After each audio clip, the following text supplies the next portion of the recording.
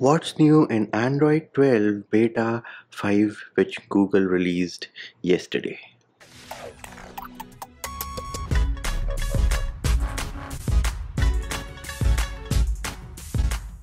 Hey peeps, what's up? Munchie here, back with another video, and in this video I'm going to show you what is new in Android 12 Beta 5, which was released yesterday, and we of course are on the Android version page. Here, and if you tap on 12 a few times, you will get to the Easter egg. Take the clock to 12, you will get this new animation, and now you can go back to your home screen, press and hold on the empty space, go into widgets. You will see a new widget called Android S Easter egg, and if you drag and drop it, this one here is called paint chips. Of course you can resize it, and I have already done that, and bam, here it is.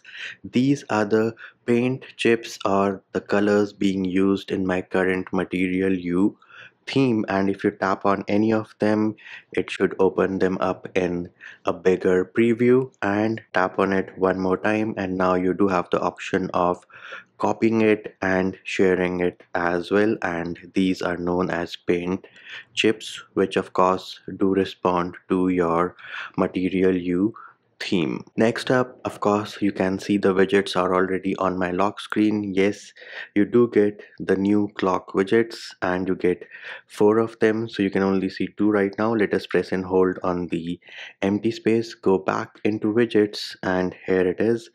If you go into clock, you do have 4 widgets. This is the first one, this here is the second one, and of course you do have the other two, and the last one is going to let you have any other city which you have set up to show up on your lock screen, and you can get the time for that. And while we're talking about the clock app has been given a facelift, and it now has the Material You theme. So this is how the clock app is going to look like. Have a look at that super cool animation effect on whatever option you select at the bottom. Now if I go ahead and try to say edit this alarm, you will again notice that the UI has been given a Material You facelift. Similarly, if you try to start a timer and press on play, bam, here it is. Have a look at that animation of pause and play. Pretty cool, isn't it? And then you can of course delete it as well. Another app which has gotten a facelift is the calculator app, and this is how it is going to look like. Now with the calculator app, you can of course tap on the 3 dot menu on the top right and say choose theme. Right now I am using the dark one. You can always switch over to the light theme in case you want to, and if you want to have the system default, that can also be done, and right now system default is light, and of course everything here responds to Material You as well, but the clock app has an Easter egg also. So if you type in this and say equal to yips, keeping it real all the time, that is what this channel is about. And before I forget, the APKs for the clock and the calculator are linked in the description of the video. They can be installed on any Android device. Do note, you will not, and I repeat, you will not get the new clock widgets.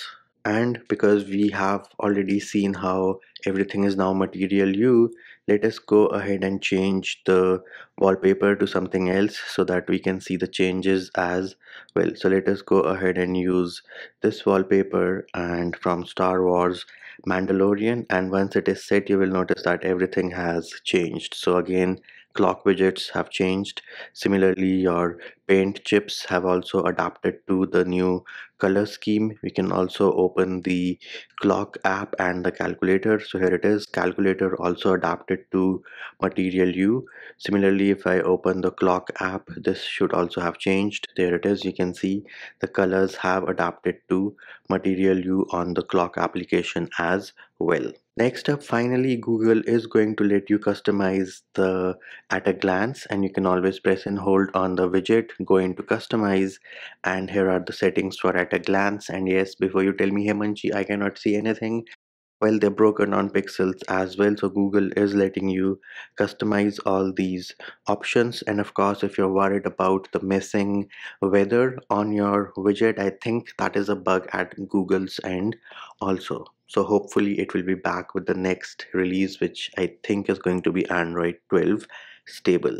Next up, those of you who use your smartphones to make payments, control your smart home devices, the power menu stuff is now gone with Android 12, but you do have a small workaround which has been added with Android 12 Beta 5. So you can go into settings, display, lock screen. Herein you will see two toggles, show your wallet and show device controls. Now I do not have any of them set up, but once you set them up, they are going to show up as icons on the bottom left and on the bottom right of your lock screen.